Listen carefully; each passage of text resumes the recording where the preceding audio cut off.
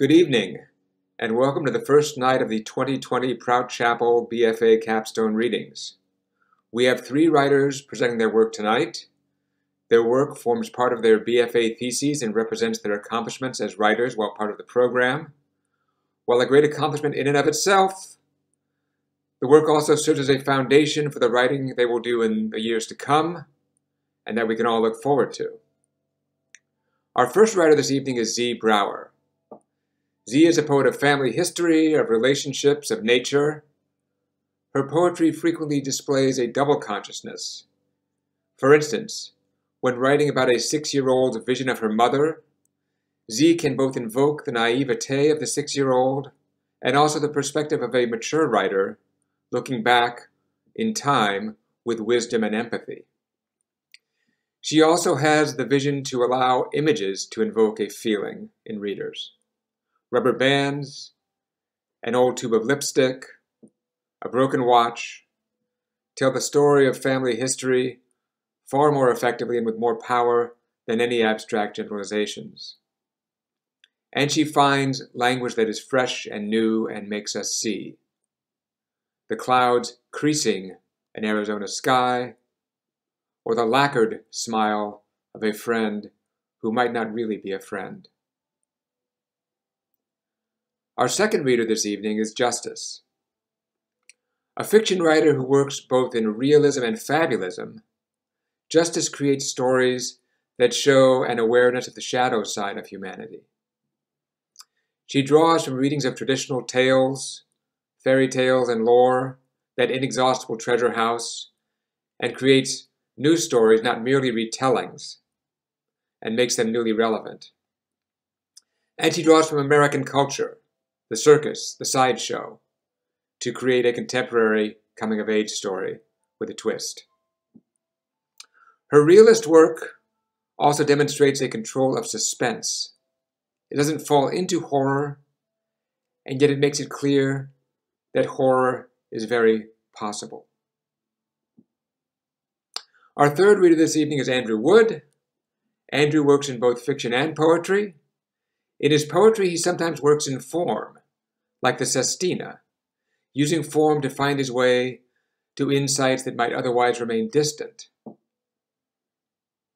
His poetry is seeking, searching for understanding of topics like love, spirituality, identity. And yet, the voice that comes to the fore in his poetry is often self-aware, with some ironic distance on the project of understanding itself. The fiction in his thesis comes from a world of his own invention that still invokes some of our oldest archetypes. Brother versus brother, revenge for the death of a son, or a Faustian bargain for power. I hope you'll enjoy the work of all 3 writers this evening, as I have.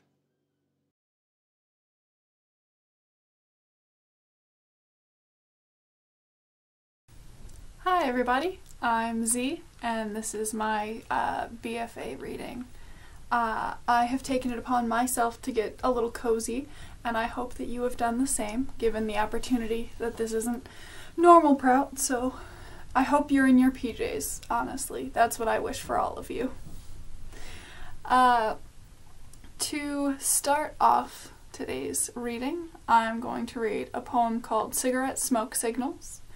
And titles do a lot for most of my pieces, and this one is specifically inspired, and you'll see a lot of cigarette imagery in general throughout this, because a lot of my friends still smoke cigarettes, and so while not the healthiest of habits, it is it looks cool. It does. Come on, it looks kind of cool, and so I use a lot of imagery like that in my poems, and so this is Cigarette Smoke Signals. He had a mouth like a sawed-off shotgun, full of birdshot teeth and secrets, constantly fuming from heavy use and warm to the touch of fingertips. Smoke ringlets rise, cover sky-gray eyes. Clean air tinged in second-hand experience, I crave the smell. I've learned how to shotgun a hit better than I breathe on my own. My fingertips tinged with ash, moral backlash from needing so much of him. He smells flammable, almost as if any spark could set him ablaze, render him to tinder, box him up, and watch as he burns into ash. They say there's nothing cleaner, but I know better. I disagree.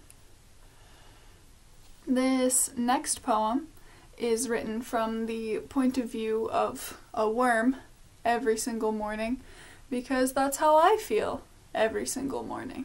I wake up a worm every day of my life.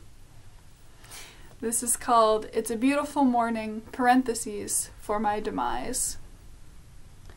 Blackberry bushes lie in gray light as dew-coated trees frame the morning.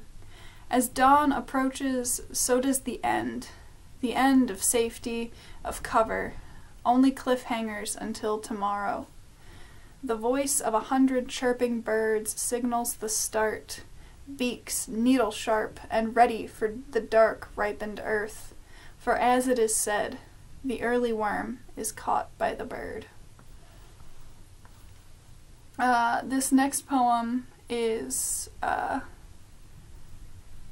about the moment, typically in movies, where you open the door and your ex-significant other is standing there, or your ex-friend, or some sort of other toxic person that has left a life, not like dead, but you know, has gone out of your life or a protagonist's life.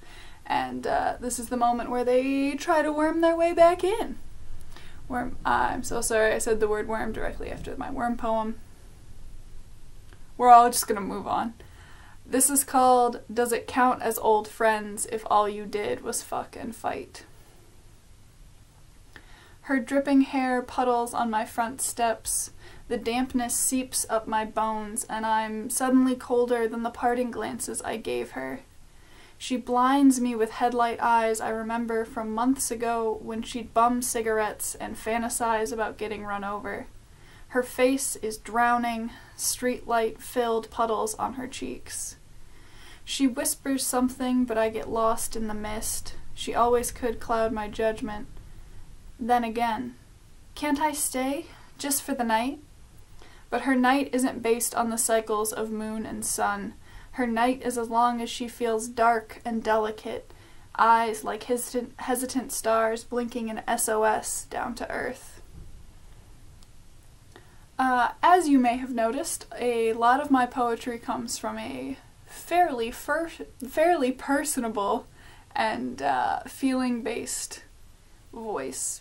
And there are a couple poems in here that I have pushed myself in order to just write image-based or just write sort of this specific third-person back a bit like type of voice. And so that's where you get poems like Arizona Atmosphere. Clouds crease the sky, mar the cool blue with white shards. The sun becomes a harsh surprise. It leans, wavering in and out of view, making its swing around our sky. Rock makes hard cuts on the earth, cool and tough. The sides of pillars reach up, giving a throat to the moon that a keen, sharp eye can see in the night. Blue brews of water swing me to ruin around the dark and wavering plains. Hold the belief that beauty holds the eye. As I have said, my titles are pretty important, and they oftentimes set up context for the poems that aren't explicitly stated in the poems themselves. It's a bit of a step back, I guess. It's a bit of a tongue-in-cheek, and it also does the interesting thing, which is create sort of a false expectation of the tone of the poem that you're going into. With all that said, this poem is called When Your Girlfriend Cheats on You for 3 months and Doesn't Tell You. She looks at me with seedless eyes, and I can never look at her too closely when she feels like this. Her thoughts worm into my own head, pierce my skin, and leave their trails in my soft white matter. I squirm and try not to wither next to her. I let her stew in the air she's steeped. There's silence thicker than ale, and I drink down sweet lies and sour liquor, and I pretend that I don't know. I don't know what she's done, but it hangs in the air like the apple, and while I've never been Eve, I've never held that bite against her. Words, overripe and sickly sweet.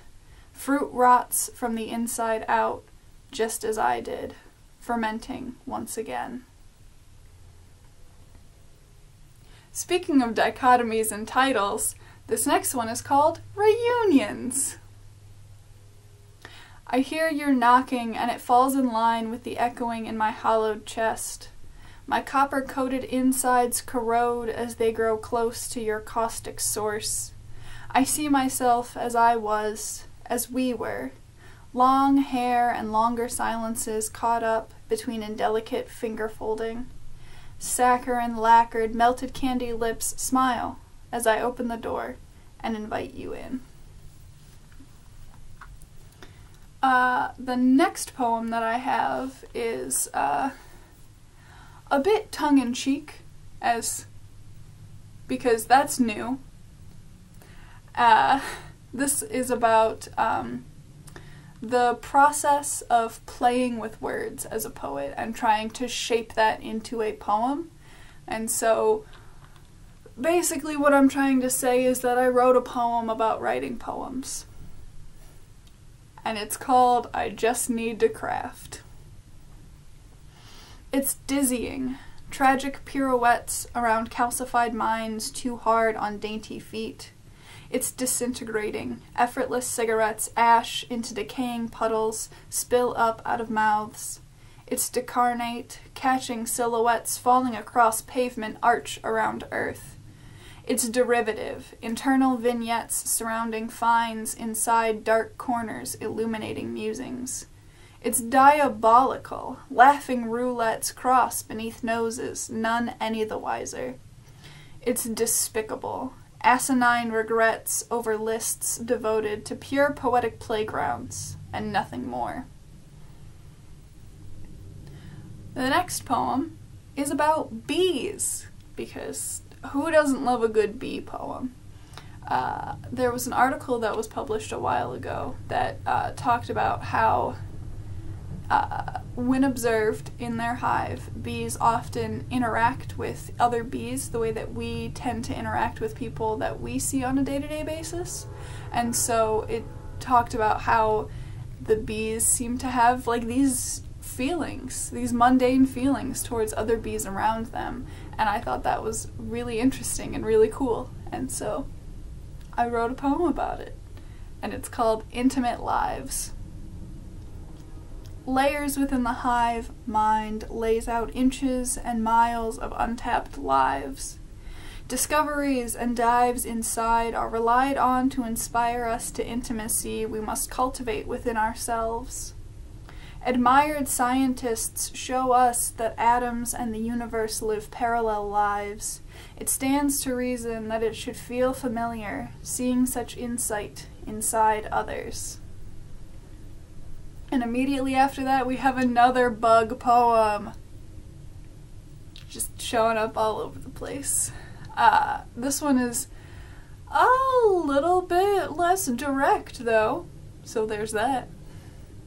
This is called Ceaseless Cricket Noises Only Make Me Anxious.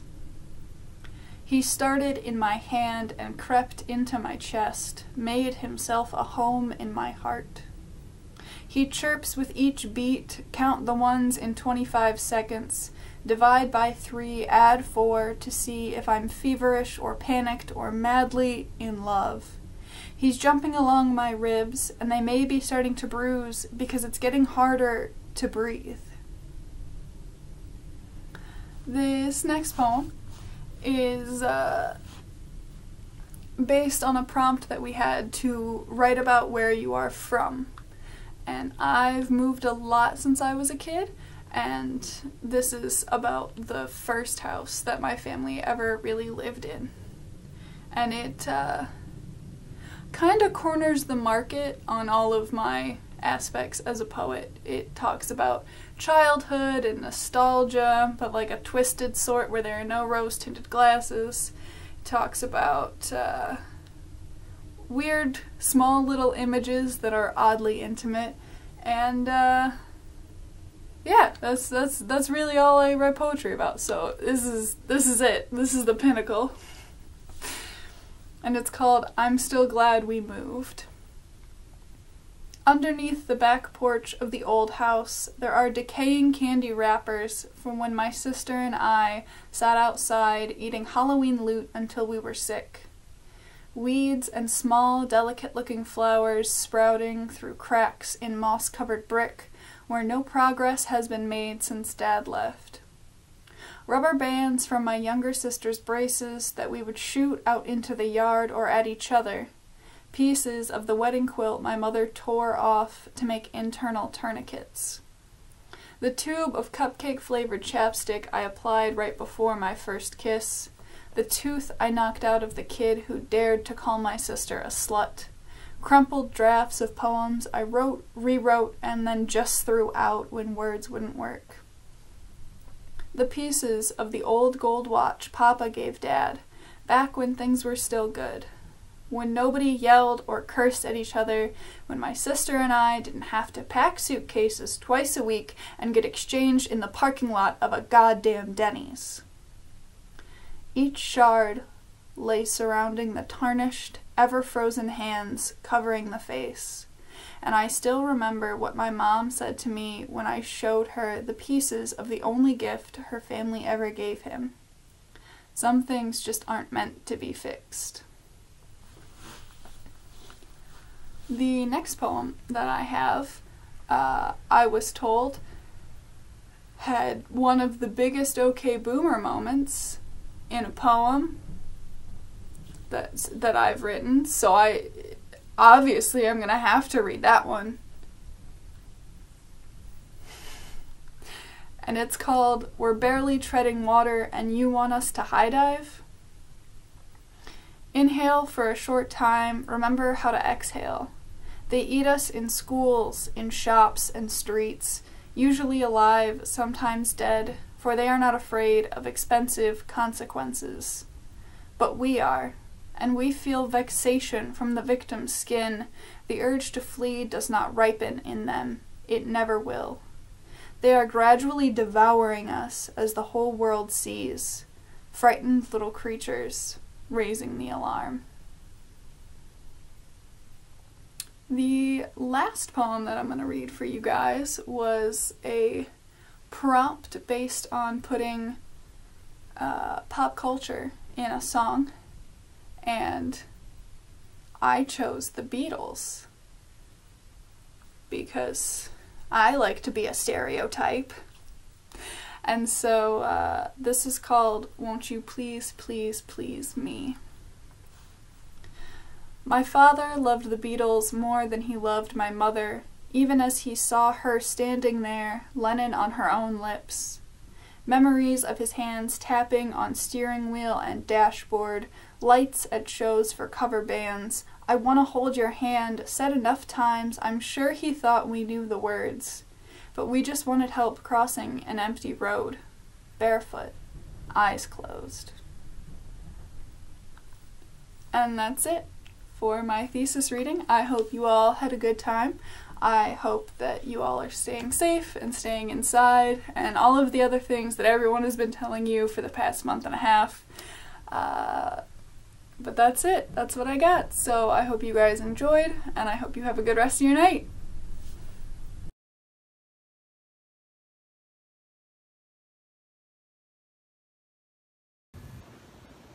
Hi everyone, today I'm going to be doing my reading of a short story about a girl walking home alone at night.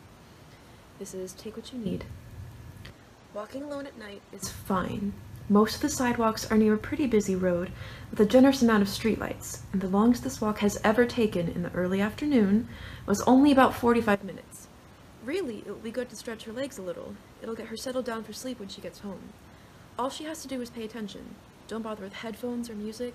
Don't stop or get distracted. Just walk quickly, and she will be fine. Standing safely in the bus stop shelter, her back to the corner of the little half room as if still holding on to a thread of hope that a last impossible bus will come by, Holly checks her phone. 10:07. Close enough to not too late for urban miracles, but officially too late as far as bus route signs go. Faced with either walking home or leaving herself stranded in the shelter until the route starts again at 6 this morning, Holly leaves, phone in her pocket, hands curled with casual tightness around her backpack straps. Almost everything about what faces her now would be much preferred at 10:07 in the morning instead of at night. If this happened at 10:07 in the morning, Holly knows anger would coil tightly within her, quickening her steps as her mind railed against her, or her school, or her work, or the foot traffic, or the line at this restaurant or that convenience store, or whatever else could be blamed for her lateness. The low whine of the temper tantrum at the back of her mind would be a great motor, puttering her along with ease and distracting her from all the inconveniences of the walk. That ugly annoyance would be better right now than the fear she knows is expected of her. But she insists on not being afraid. The sun had been late going down still, and the breeze passing around her stirs loose leaves and smells of the rain she'd enjoyed just hours ago. Streetlights and stoplights and headlights cast a layer of pale haze over the sky as she looks up, turning the bluish black into a smoky shade, the stars appearing as flat dots of occasional brilliance among it. This loveliness shouldn't be ignored just because the moon hung over her instead of the sun. Her eyes are fixed on the sky while her feet carry her along the sidewalk without aid. Metal hits her face. She gasps, maybe. If she did, it was muffled by the cold, comical thunk of her nose colliding with a pole. The streetlight stands in the same place Holly has always known it to be, indifferent to her nervous laughter at herself. The only danger to me out here is myself, she thinks, carefully touching her nose, which doesn't feel broken. Reflexive tears had sprung out of her eyes at the sharp pain, and she stares at the pole as she blinks and rubs them away. When the clouds smear away from her eyes, she's looking at a poster on the pole. Missing, it tells her. It's surrounded by some less grim postings. The scraped-up remains of old local band stickers, the fresh new stickers slapped over them, audition flyers, roommate ads, farmers market announcements, free puppies and or kittens from whole litters, club and bar ads. Each one is colorful, the ink having run and mingled with each other in the day's rain. Feeling her curiosity trying to pull her towards the missing poster, she forces herself to instead look intently at one of the papers with tear-off tabs, swollen with rainwater, unwilling to stir in the light wind. It's one of those cheesy take-what-you-need flyers. Many of the tabs have been pulled away, and only optimism, humility, realism, and clarity remain. Somewhat disappointed, but still feeling the morbid pull, she takes the last tab, thick and soft and loose in her hand. What other virtues and blessings were there earlier today? She tries to think on this, to wonder who took what, and she's pulled back to the missing poster despite herself. Lost pet posters pop up on the pole seemingly every day, but they're all labeled as such. Lost. Missing is always saved for people. Holly looks beneath that desperate missing, and a girl looks back at her. The picture is oldish, too dried and faded by the sun for the ink to run from the rain, but the girl is ghostly and vague, her shape blending in nearly seamlessly with the sparse background. It had been cropped well, framing the girl from her shoulders up. Blonde hair that now looks almost white hangs over one shoulder in a ponytail, and a sincere smile lights up her face in a bright, berry pink U shape. Unable to stop herself now, Holly reads the rest of the flyer. Cassie is blonde, has brown eyes, weighs 130 pounds, and is 5 feet 5 inches tall, it tells her. She'd been last seen alone, disappearing into the thin wooded brush around her backyard for a presumed walk, the missing person's poster tells Holly. She turns her eyes back to the sky, this time not risking the effort of walking into the next pole down the road. The dusty filter has stayed over it, the stars still twinkling through, only at certain angles, and it doesn't look like the moon has moved much in its journey across the sky. Feeling as if there is a time limit she's forgotten about, she steps around the pole and keeps going. High school was the last time she lived in a place with a backyard. College dorms had fields and streets and campus life buzzing behind them. Apartments had towns and pools. But no back door leading out to a concrete porch that gave way to grass, that gave way to tall grass, that gave way to creeks and trees and bushes and other things less contained. That's how her backyard had been, the one she hadn't enjoyed since she was a teenager. Clean and orderly for a minimum respectable distance past the house, then growing wild into patches of brush that grew thicker the further you went. Holly had never been brave enough to go far, and had lost interest in trying to explore it deeply sometime in the middle of high school, but she can still clearly remember crawling through the denser, shorter parts of the brush, standing up when it finally cleared to moss and twigs and underbrush, looking up at the trees that towered over her, looking ahead at the space that both stopped in a tangle of green and went on forever in rough gray-brown. The air moved slower there. Everything past the sharp, sticky brushes was too big, too heavy, too movable for it or any part of it to be shaken by wind. The branches and leaves swayed as if only humoring the wind, but the only thing moving the twigs or the fallen leaves on the ground was the feet of passers-by, human or not. How long had she spent standing there looking the same way Cassie must have? Not long at all, she thinks, because she remembers being both frustrated and frightened that she could never see anything from where she was. A handful of minutes would pass, and she would turn around and go back inside.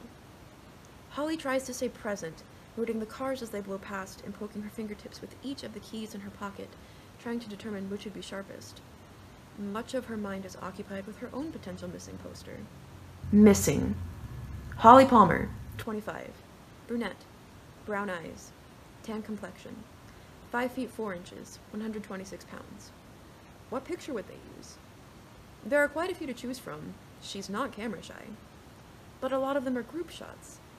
They would have to crop the image, cutting off the heads of the friends on either side of her, leaving behind only an unidentified arm thrown over Holly's shoulder to hint that someone else had once been there.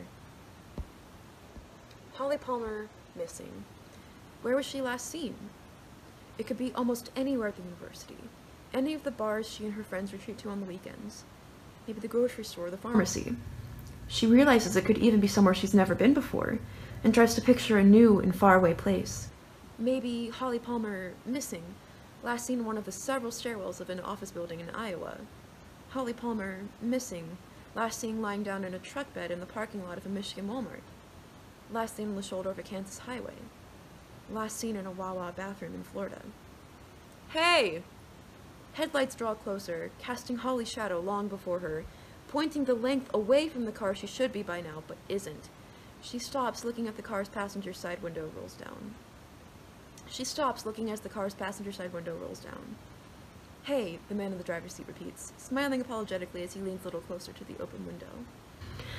I'm sorry to yell at you, but my phone's dead and I've been driving circles around this place forever. Do you know where the closest motel is? I was following my GPS before my phone died and I thought it was around here.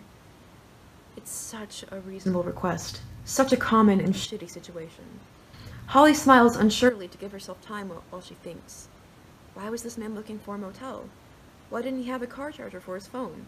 She wishes she could have seen his car's license plate, eyes flickering down towards the back of the car, unsuccessfully. Well, maybe he's visiting someone.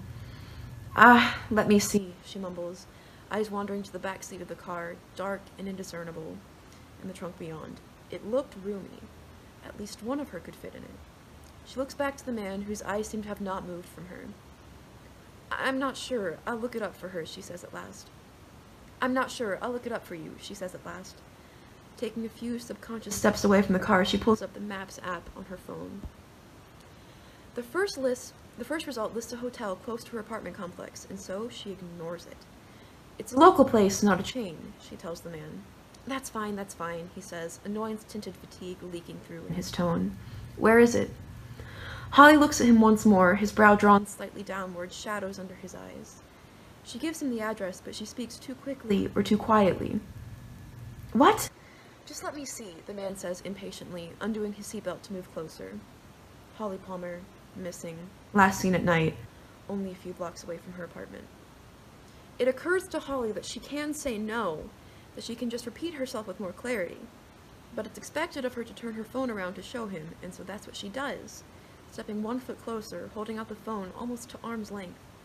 Between the fear her nerves insist she must feel and the effort of holding the phone steady, her hand is shaking slightly. The man tries to follow it with his eyes, only to huff and reach out and hold it himself. His fingers clamp down on the bottom of the phone and her little finger. It doesn't hurt, but Holly lurches back at the gesture, and he's blind to her shock. His eyes are squinted, looking intently at the address as he mouths it to himself. Satisfied that it's committed to memory, he lets go of the phone and settles back into his seat. Got it, he says. Thanks a lot, miss. Get home safe. And he drives off. Holly watches as the car leaves, peels down the slightly slick road, and turns left at the intersection where she will turn right. Surprised beyond believing her surroundings, she stuck for a moment, listening. The man's tires are too far away to hear now, along with all the other cars that must be passing on roads just a little bit away from her. There are no other footsteps, no voices, no breathing. Passing sounds of life are muffled and far off. Only the background sound to her own life, which, for this moment, is in no peril at all. Thank you.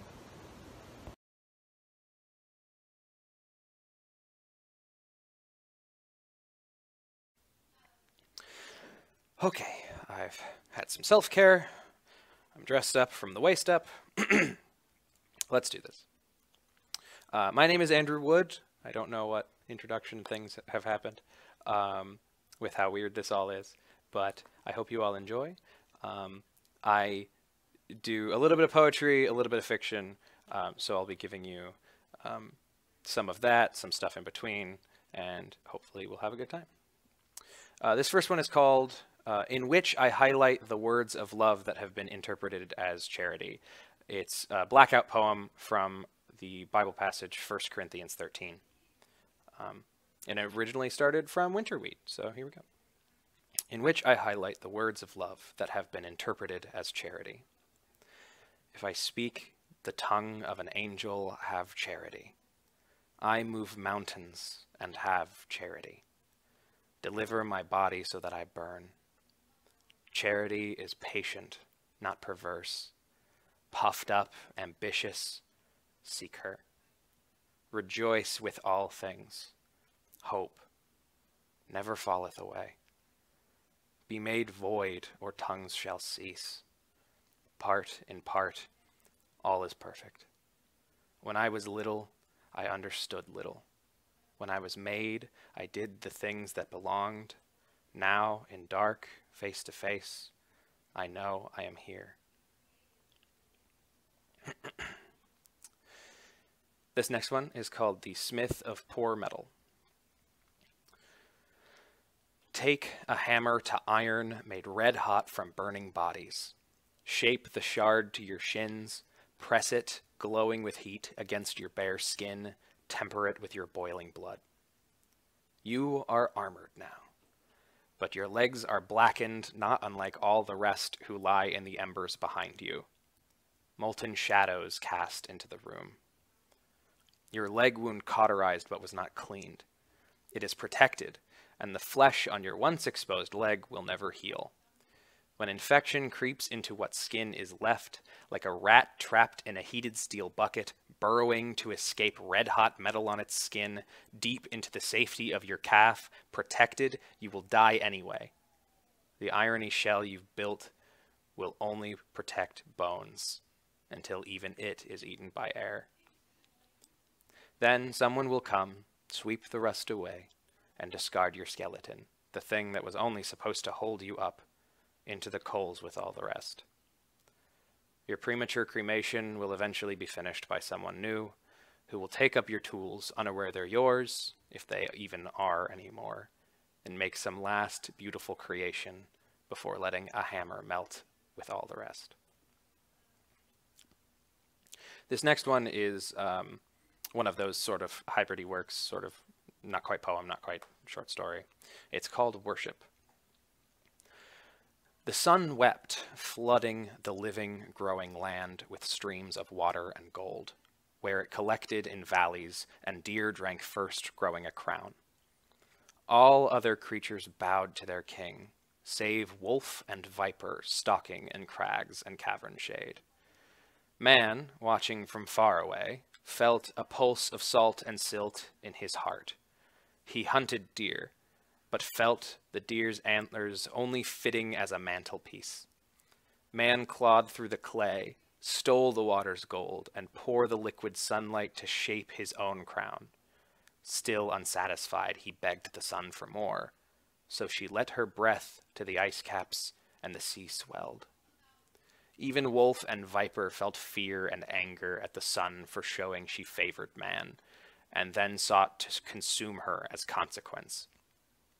It wasn't that she favored man, she just wanted him to be happy, and none others had asked for more than they had.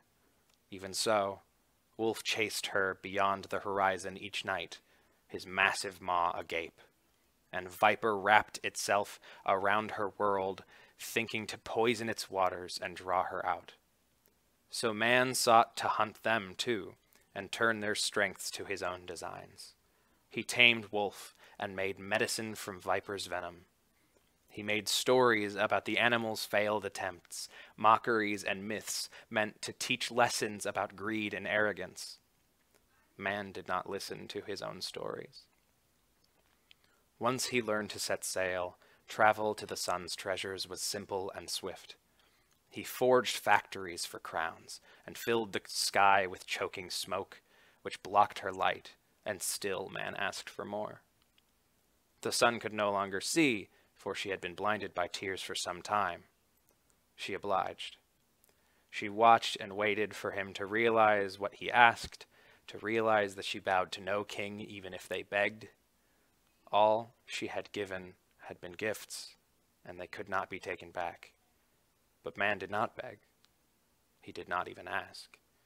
He did not even notice until too late that he had created a crucible of the earth.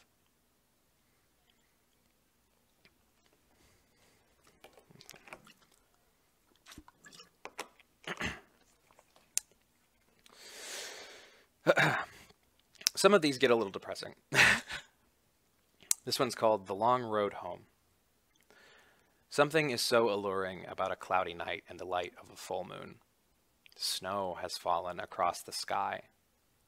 Looking up, we sink without the sinking feeling. Strange how butterflies flying inside us are always equated to falling. Suddenly we are underneath the surface of the transparent earth, seeing through the stone's masking impregnability. We are the earth. Canopy of trees with white leaves which blow in the wind. Flawless blanket one moment. Then, like remembering a good idea, deep tumultuous shadows appear. Maybe just branches. Could be miles deep. Are we beneath ocean trenches? Is that what mountains look like inverted? A star, scarcely seen, peeks out to assure us they are not all gone, and another, which turns out just to be a plane. Impossible, you think, that they don't get lost amidst the pale half-light, but they have machines. You remember navigating the thick air doesn't require sight. In fact, looking at it is what steals away your attention to begin with. But without looking, you would never even see them. And so many things are so alluring about a cloudy night in the light of the full moon. I don't have a lot of stories for these, I'm sorry. Glad to have been. I like to ponder the existence of God while listening to Christian rock in my car at 10:30 at night. When I get home, I sit, hoping to be inspired until the song disgusts me. Even in the throes of empty yields from my procrastination, I could ask you anything. Even if not held captive, passenger seat, audience, you would answer. You are leaving. Under the weighted sky, I didn't notice until now. I ask when. The stench of pessimism. Eventually. I don't know when eventually is. This next one was originally called The Hangman, and I wanted to do a whole bunch of different things with it, and I was told not to do that. And I think it ended up ultimately being for the best.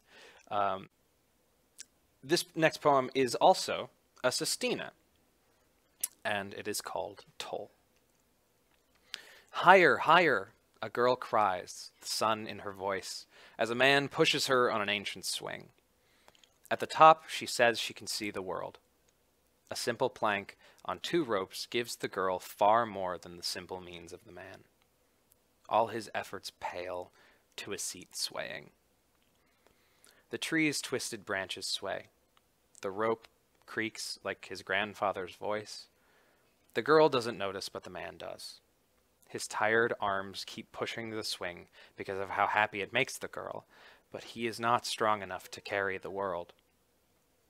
But should she fall, He knows he could catch his world and hold her at least until his legs stop swaying.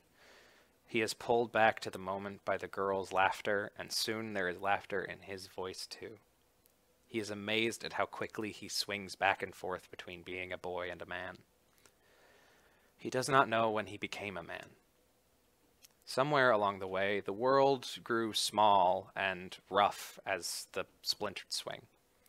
He worries she'll start to notice the splinters, sway towards womanhood when she will not recognize her voice or remember when she became no longer a girl. But for now, she is still a little girl. And a sigh of relief comes from the man, a sound she can't tell apart from panting. If he voices his concerns, he fears they'll be overheard by the world. In the meantime, the old tree continues to gently sway, and the old rope-tied plank continues to swing. They would be there until the sun swings over the horizon and stars awoke to watch if the girl could choose. Only half the world falls under night's sway, and stars are not all that wakes, she reminds the man. What goes to sleep at night is only his world. For a moment, he does not recognize her voice. So for a little longer, his push causes the sway of the swing, and the woman does not voice that she can do without the boy's help, nor will she want to for all the world. This next one is after my late aunt. She died last summer, so this is from my Aunt Nancy. It's called Living Stone. Flat, gray faces underneath the hard sky, like it knows we are all holding back our own numbing rain. The salt and iron taste of bearing her body into the ground remains, like the casket's edge impressed on my arm. That's not her, my sister whispers. She's gone. Just meat and bones. The rain wets new earth, and I realize I am planting coffins yielding crops of tombstones. Our family is never closer than when we have space to fill.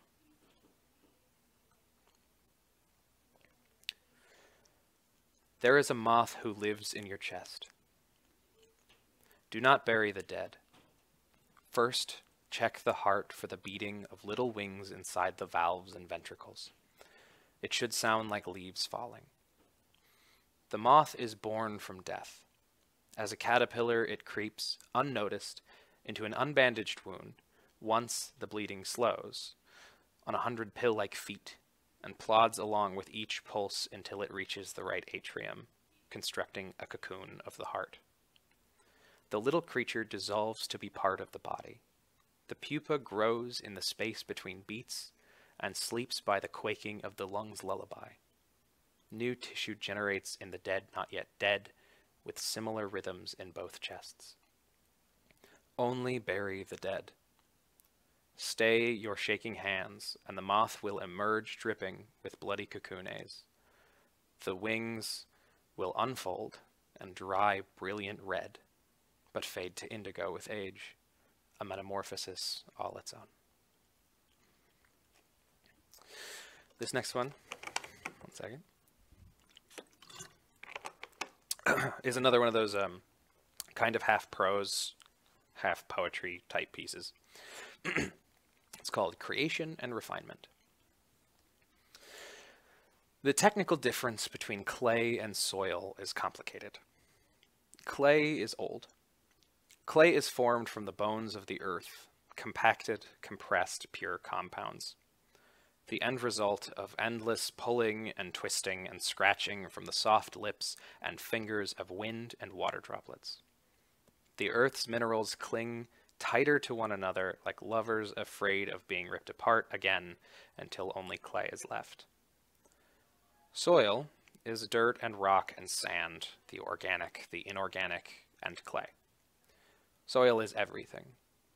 When the world breaks down into base components, it will turn into soil.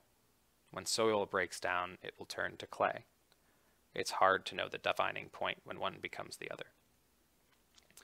Clay is always clay. even when it's left to dry and crumbles to dust and creates a thin film over the floors and walls and clothes and hands. Add a little water and it sticks to itself again.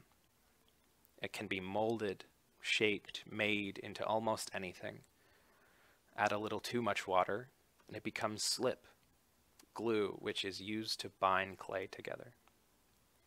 Ceramics is different from other sculpture because ceramics are built up from the formless rather than carved away. After a piece is finished, it needs to dry out again, water leaving like the long, slow breath of the earth. Then it is placed amongst fire. Clay is different from soil because under extreme heat it does not crumble, but glows red like steel, or it explodes. If the wind's soft lips and water droplets' gentle fingers have left anything behind within the clay, it will not survive the core-like kiln. Sometimes the shrapnel destroys other pieces as well. If it does survive, its color is bright orange or white and called green, like moss that grows green and dries white in the living soil far from fire. This, though, is clay. Once fired, it is finished, or painted, or glazed and fired again and again, if need be.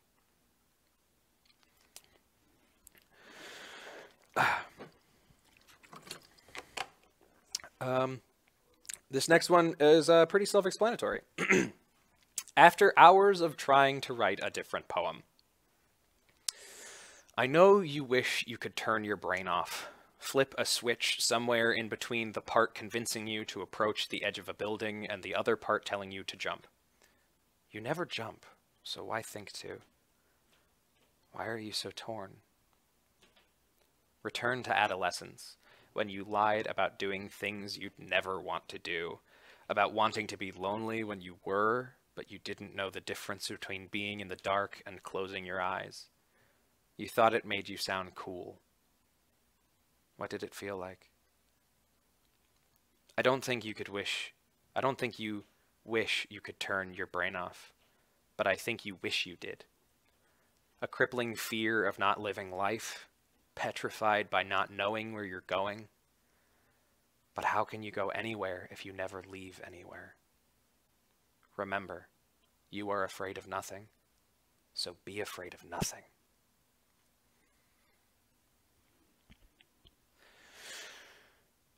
This next one is actually based on true events that happened to me, and I've written far too many papers about it. Mom, I love you, and this is probably not going to be the last one. Scars Poetica. A boy falls from a 2-story window, lucky to plow into soil, not stone. His leg is still broken, and blood flows from his arm and pride. Someday, people will hang on his words the way he hung from the sill, and he'll show his battle scar far too much. Someday, he will have more than he can count.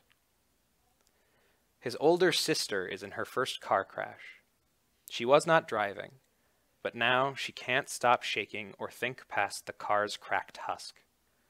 Someday, she will paint with the ink she made from dead things to bring cracked skulls to life. Within the empty sockets, flowers grow. In both, she sees what could have come to be. By chance, they will both survive. By chance, they will both be artists. He will tell his stories. She will paint what still could come to be. They'll be better for their scars. All they lost? Excess. Like the boulder called the giant from which the likeness of David was carved, they put themselves into each work, made all the more whole by every part cut away. Even a complete work of art is still only called a piece. The story behind the boulder called the giant and the carving of Michelangelo's David is actually kind of awesome, and you should all look it up when you get the chance. Okay, I'm running out of time, so I'm going to take advantage of the fact that you guys can leave whenever you want because it's on YouTube, and maybe possibly go just a little over, but that's okay. This next one is called Ode to the Witch of the West. I understand your pain. I too melt down the drain with the water washing over me. How did you discover you burned at water's touch? Did you always know? Or did it develop slowly or all at once, like an allergy? Your body betraying you with seemingly no cause? How did it feel when everyone around you slowly discovered you weren't like them? Did they stare? Or were they too afraid to stare? Sometimes being ignored is worse than being feared, but you know that. How did it feel when you discovered you weren't like them? Your skin turned green but never rotted, never sloughed off the bone when that was all you wanted. At least your skeleton looked more like you than your skin did. At first they said you were ill. Your twisted mind was warping your form. Why didn't they see it's how they saw you which made you so angry? Then they said you were disgusting, depraved, wicked, when you were no more grotesque than they were. They refused to use your name until no one remembered it anymore. Or maybe they never learned it in the first place. I'm sorry that even now, as I'm trying to relate to you, remember you, I'm struggling to think of what else to say. Your story is your own, as untold or altered as it might be. And I want to leave off on a positive note, and hopefully an optimistic one in this terrifying time that we are all faced with. So, cheers. Surprise yourself, even if they're dandelions. Sorry. Cheers. Surprise yourself with flowers, even if they're dandelions and fleabane. Keep an intimate arsenal of aloe and vanilla scents surrounding you like new yellow shoes bought 2 sizes too small. Bask in watercolored sunsets and grow infirm from ecstasy, knowing someday you will not be able to stand anyway. Here's to giving yourself all the songs never finished, half made up, half remembered, on the way home from a bad vacation, and finding peace with that. Don't be afraid to grow old with yourself. Here's to giving yourself enough.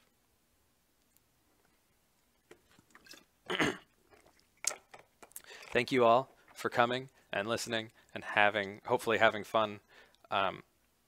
Take care of yourselves and others if you can. We'll get through this one way or the other, together, but separate. Okay. Good night.